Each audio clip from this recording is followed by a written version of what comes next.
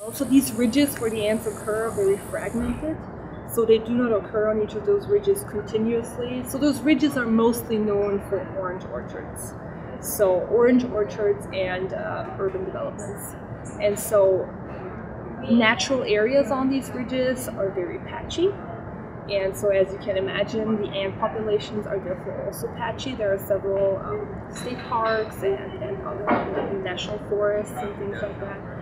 And the Lake Wales Ridge and the Brooksville Ridge, where the ants occur, those are the oldest ridges. They're the ones that are furthest inland. And when I say oldest, I mean they're about 1 million years old, which is a long time for instance, diversions to occur. So if you imagine that these ants were there from like when these ridges formed, so that means that for 1 million years they've been separate. And there are actually several other animal and plant species where you find those similarly only occur on these two ridges and nowhere else.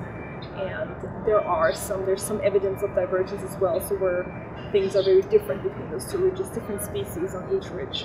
So the ridge itself, both the ridges that they're on, are very old. They're by Eastern standards.